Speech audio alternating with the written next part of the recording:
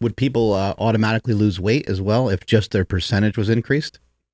It kind of depends. But there would be a tendency to.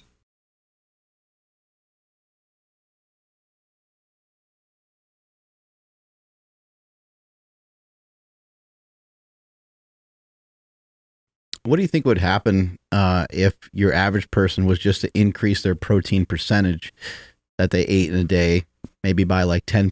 Because it's my understanding with the standard American diet that people have like 12, 13% of their calories come from protein. So what if we saw that jump to 23%? What would happen? All kinds of good things. All kinds of good things. The average American consumes somewhere between 14 to 16% protein a day. Also, the average American consumes a really crappy diet otherwise as well, right?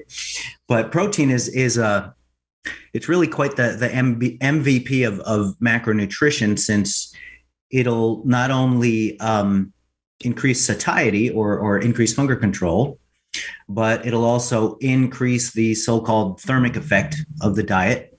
So it costs more energy. You burn more energy to metabolize protein.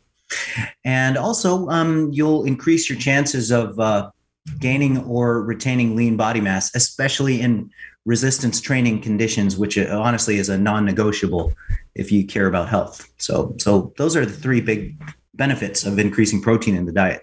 Guys, when's the last time you got your blood work done? Do you know your cholesterol, your vitamin D, your testosterone, your prolactin, your estrogen? Well, do you even know what the heck you need to get tested? That's why we've partnered with Merrick Health, and we've also talked to industry experts who gave us a list of 26 different panels for men and women that'll be the ideal panels for you to get done, so you know how to deal with your health. Andrew, can you tell the people how to get it? Yes, head over to merrickhealth.com/power project. You guys will see the power project panel that Nsima was just talking about. This whole panel includes a written report as well as a consultation with a real doctor. Again, merrickhealth.com/power project at checkout. Make sure you enter promo code power project for $101 off this panel. Head over there right now. Would people automatically lose weight as well if just their percentage was increased? It kind of depends.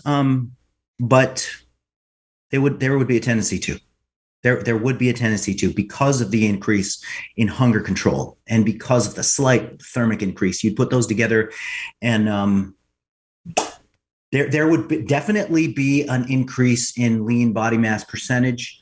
There's some controversy going on now with how much exercise helps in weight loss, but people are looking at the wrong things. They're looking at total body weight. They're not looking at body composition.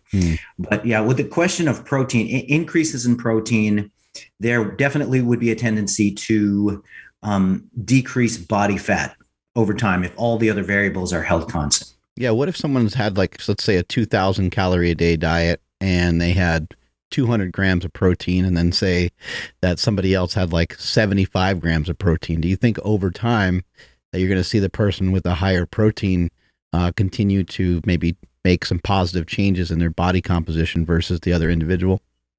I would definitely put my money on that for sure.